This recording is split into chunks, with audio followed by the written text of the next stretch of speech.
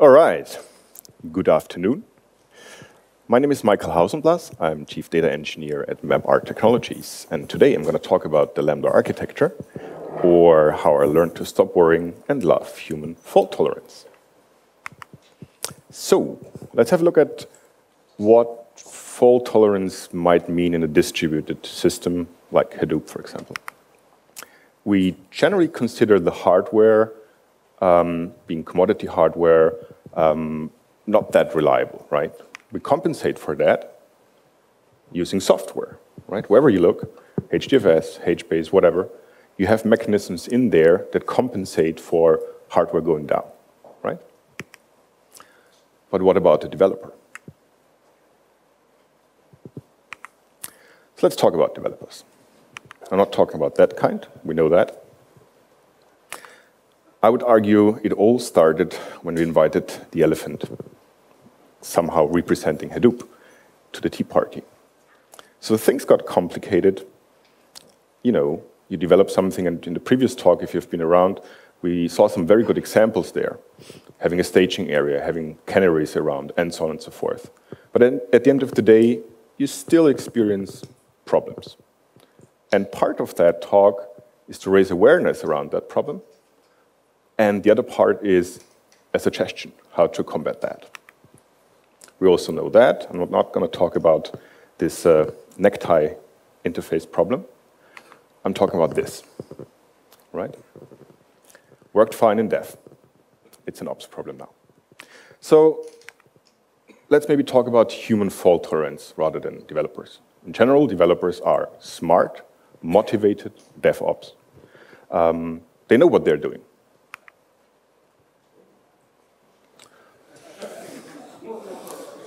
Most of the time. So when things go wrong, and they can go wrong at any scale, we see that quite interesting things. Twitter, banks, even Google has these downtimes.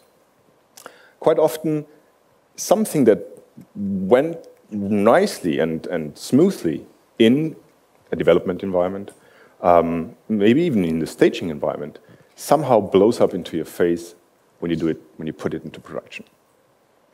So I would argue from an architectural level, if we can provide some guidance there, if we can equip people with a way of thinking about systems, at least half of that challenge is already addressed. So let's step back a bit. The Lambda architecture, at least the name, the idea was probably around for quite some time already, was established by Nathan Marz, used to work at Twitter, early on Backtype, and the creator of many goodies out there, Storm and Cascalog being two examples. He started to write on a book, and if you haven't checked it out yet, you might want to. It's available under this URL. And he had to come up with some name for that architecture, so he chose to name it Lambda Architecture. And why that is so, we will see in a minute. So, looking at the experience he had both at Backtype and Twitter, he essentially, or his team and himself, put together a number of requirements they thought would be desirable to have for such a system. It should be fault tolerance against both the hardware failures, and human errors. That's probably something new. Obviously, if you look at the workload Twitter has, not only this batch mode should be supported, but also low latency querying. It should have the capability of scaling out linearly, so throwing more commodity hardware at it. And it should also be extensible, right? The business requirements might change, your environment might change, your user base might change, so you want to have an extensible system being able to not only manage it and operate it, but also accommodate new features. And that's what he ended up with suggesting. And if you look at that part, that pretty much, if you turn your head 90 degrees, looks like Lambda, right? That's why it's called Lambda architecture. So you essentially have new data streaming in here, which is presented to or offered to both the batch layer on the one hand and the speed layer. In the batch layer, you have an immutable master data set and a batch process that computes the views. I'll come to an example and concrete implementations in a minute. So bear with me for now, just trying to appreciate some of the key terms like this immutable master data set. On the other hand, you have the speed layer that essentially processes the stream and updates the real-time views. And then you want to combine these two to satisfy any given query, right? Very, very straightforward and simple, at least on an architectural level. So as I said, the batch layer, the main task there is to manage that master data set. Hopefully, because there all your data should be available in a reliable way, and given the scale of the operation, it should be, typically distributed master data set, and it should be able to pre-compute any arbitrary query, that one could imagine. And the result of that are the batch views.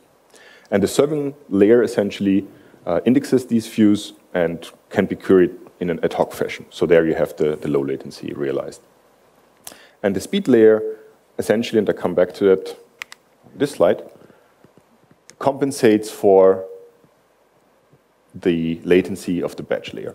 So the batch layer, let's say, runs once a day or every 2 hours, and all the data that has arrived between the last run and now, which has not been absorbed into the master data set, is catered for or is served by the speed layer. Okay? So that's the kind of the things that how the architecture deals with the incoming data.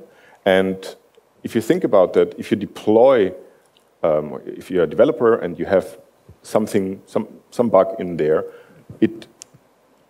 even if that bug shows, it only shows for that time. The next time the batch run goes over that, your maybe inconsistent data or whatever goes away, right? The batch layer essentially always takes the entire master data set into account. So let's have a look at a concrete example. Took that from openflights.org because they have the data available. You might want to do something else there, but for something concrete, an immutable master data set, and you have always these timestamps there, and that essentially says, this flight, EI123, took off in Dublin at a certain point in time. And you got that for all the others. And you always ever append, you never update anything in place. So rather than updating for the next day this record here, you would append another record there. You always keep the data around in its rawest form. You never update anything in place. The implication being, you better have a good data platform that can handle that data. Okay, so let's have a look at the views.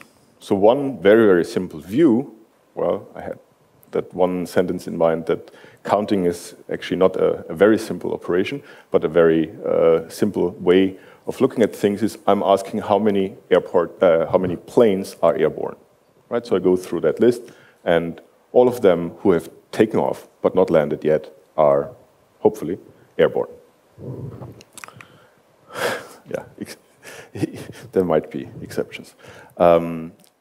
Or another view might be provide me an overview about airborne airplanes per airline. So I would go over that and take into account the airline identifier there. Or another one would be the airport load, so how busy is an airport, right? But you get the idea. You always look over the entire master data set, and by applying a certain query, you get the views that are then served by, well, the serving layer.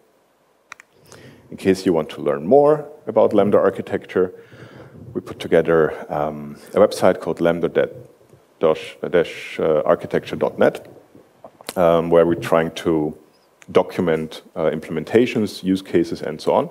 And if you're in a position that you have already implemented this Lambda architecture somewhere, please let me know, or my colleague, Nathan Marz, and we're happy to put that there as well. It's really meant to serve the community to, document good practices. So, coming to implementation of the Lambda architecture. So far, an architecture that's nice. That's not very useful. You want to implement that, right? You've got a deadline, you've got people, and you want to implement that. So one of the things we're doing there on that website, on that advocacy website, is essentially listing the components that you could use for realizing certain layers.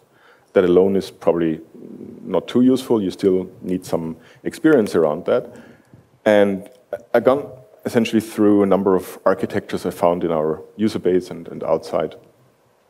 And one of these things that somehow is a recurring pattern is, not very surprisingly, that for the immutable master data set, HDFS is used. For the batch layer, quite often Hive is used, or Pig and Hive. Sorry for that. In the speed layer, you would typically see Kafka in front of Storm, right? So these are things that we quite often find in implementations. And then the serving layer would, for example, be realized with HBase, where you merge both the batch view and the real-time view, right? So who, besides Ted, can spot the problem with this approach? Using Hive, deploying a Storm topology, and so on and so forth. I'm not saying it's impossible, obviously. Customers have that in production. But what could you imagine, also in terms of minimizing the potential error someone could introduce there? What's the problem with this approach, having many, many different systems, environments, languages, and so on? Well, the problem is that you're essentially repeating the business logic both in the batch layer and in the speed layer.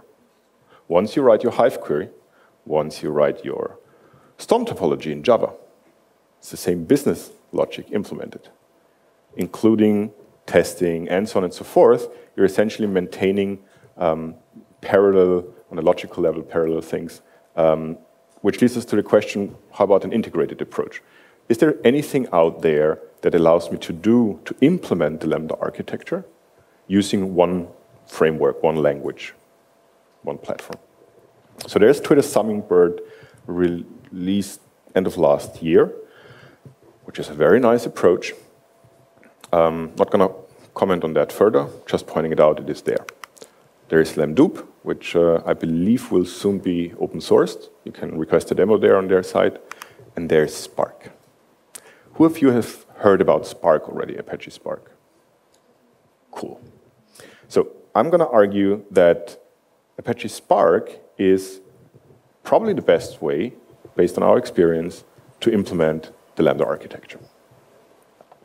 Reason being that it allows you to pick your language, Scala, Python, or whatever, develop both sides, the batch view and the speed, the streaming side, the real-time views, using one framework, one paradigm. So a bit of a background to Spark, initially developed by the AmpLab folks. We heard it in the earlier talk. Also Mesos is quite close to them there.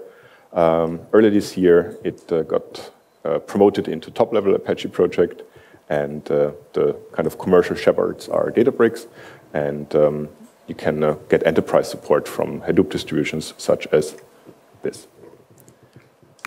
The Spark community has actually pretty rapidly grown, and there you see contributors, committers, users, people who generally do something with Spark, either contribute and or use.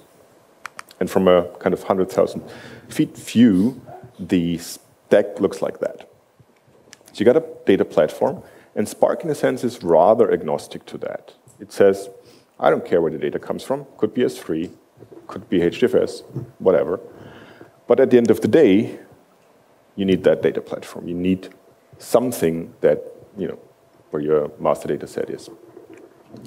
You have an execution environment, again, very flexible. You can have Mesos, you can have Yarn, you have a standalone mode where you don't need any other framework for that, that essentially executes the Spark core engine.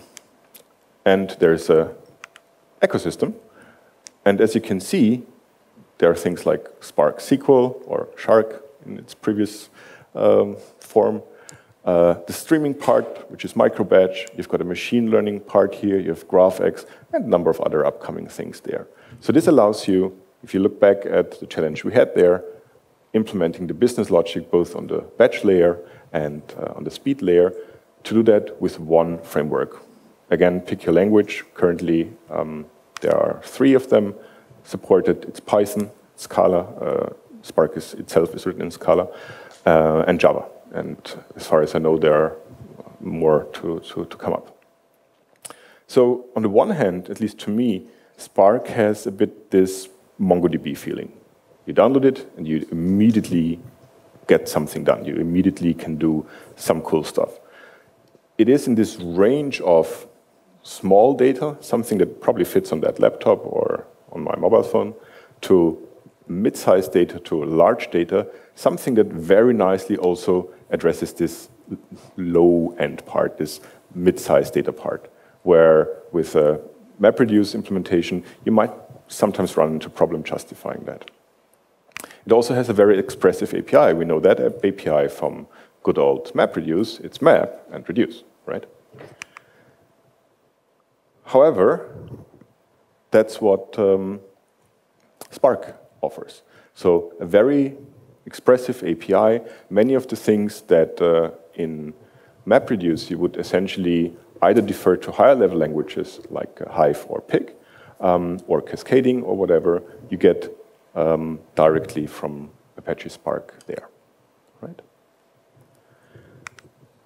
And we've, again, put together an advocacy site for that, sparkstack.org, where we're trying to keep up with the news that come around that Spark stack. And now I have still some time for question and answers, which I hope we can enjoy.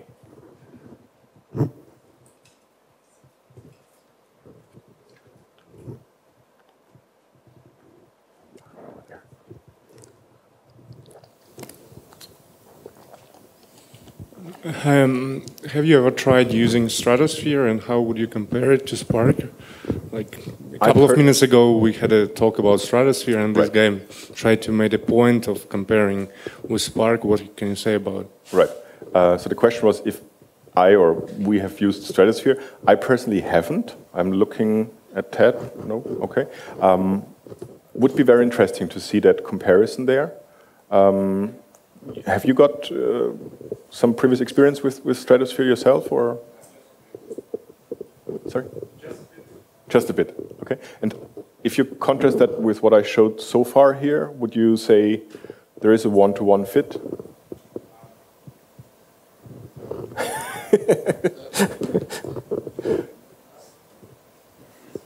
Sorry for sending you around. Try to keep it a bit interactive. Okay. Yeah, it has strong support for iterative algorithms. So basically, it's a strong feature, I would say. And then also they emphasize the optimizer, which I'm not sure how Spark is compared in this respect. Right, right. As I said, I would be very interested in having a comparison, and I think Ted also has some comment on that. We get the microphone. Hi, we're running a fairly large Hadoop cluster, and it's operationally fairly heavy. We spend a lot of time keeping it running. Right. Is Spark similar in that aspect? Is my first question, and the follow-up question is if Spark is easier to operate, you still need some storage layer like HDFS. Right. If you want to avoid the operational elephant of a Hadoop, or do you have suggestions for other options? Right, right. I guess that was, even though I only made this point shortly. So this is if you, for example, download Apache Spark from the Apache website, or it comes with MapR, or wherever you want to get it. This is what you get in its core. But in order to operate that, as you rightly pointed out, you want that. So the question is, for example, if things like high availability, disaster recovery, and so on are important to you, then I would say, well, you probably want to have a data platform that really can offer that really can deliver on that. So here in the execution environment, you have got a lot of choices, right? So you might want to go with Yarn. You might, if you have been around in the earlier talk, want to try out Mesos there. Or for certain applications, the standalone mode might be sufficient, depending on if you have different workloads in your cluster or not. But I would argue that many of the enterprise demands and features, such as HA and DR, are probably met in these two layers. And I think Ted wanted to... Sorry, does that somehow...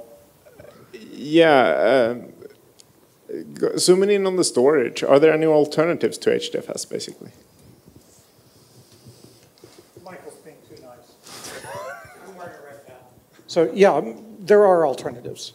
So there are commercial hardware alternatives, EMC, NetApp, both provide reasonable storage appliances, and MapR, the guys with the buttons falling off, have a high-performance HDFS clone that provides HA, that provides much easier operational setting than stock Hadoop, and gives you read-write access.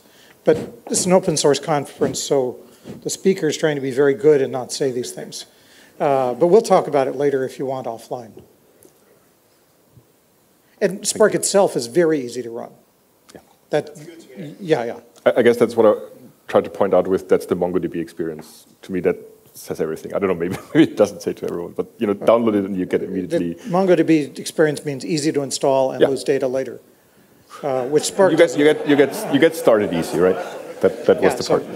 Spark doesn't do that. Okay.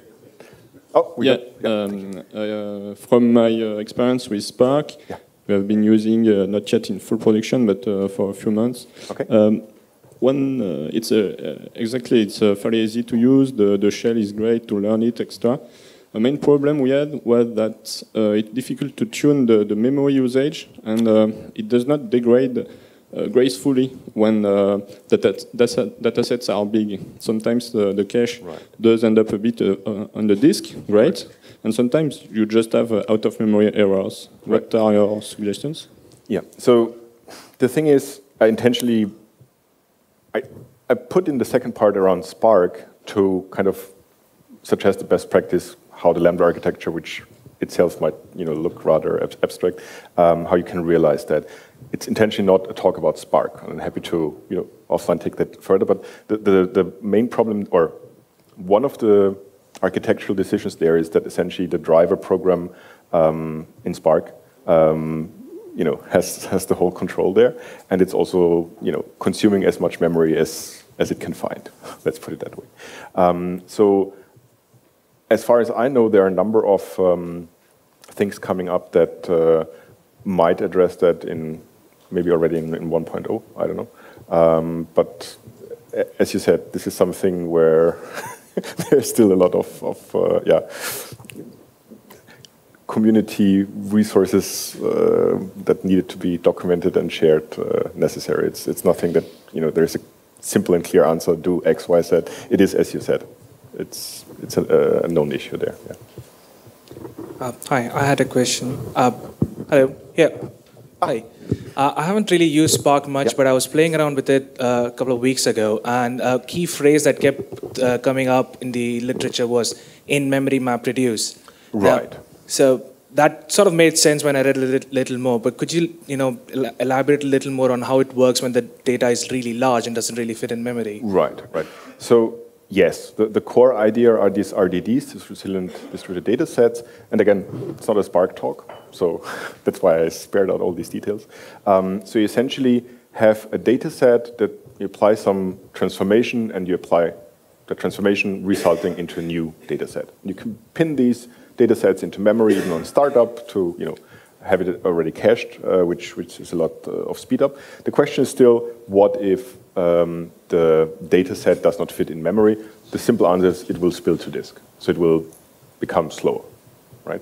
But that's what I said in terms of you might not have a big data problem, but something that is where your standard relation database or whatever you're using essentially chokes on. So you want to have something that, as your data grows, is able to deal with this mid-sized data, but also, you can crunch a bigger sizes of data sets as well. And I've seen some of these migrations where you might have, I don't know, pig and hive scripts together, and you might keep for, going through 5 petabytes, you might keep your pig script around there, right? Because it's a batch job, it runs once a day, so the SLAs, whatever you need to guarantee that the job is done at a certain time or whatever is not that critical. And in terms of throughput, the MapReduce pig by extension is still a very good way to go, right? So I'm not saying that throw out Hadoop and MapReduce and whatever, but have a look at if you have Spark on the one hand and Tez and other things on the other hand, maybe Spark can offer you more integrated approaches, I call it. There might be other people calling it different ways, but a more easier way.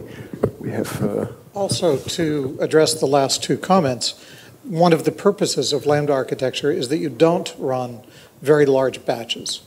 You run, in the real-time layer, a very moderate load. In the batch layer, you run the last partition in a batch mode so that you can always rerun that in a partitioned way. And so you don't wind up having to handle a very, very large amount of data in one single run. And that makes Spark a very natural component in Lambda because of that. And Spark SQL, I think, is compatible with Hive syntactically, so you can mix and match the execution mode that's appropriate for whatever you're doing. Yep. I think we have one more question here. Yeah. Just throw it.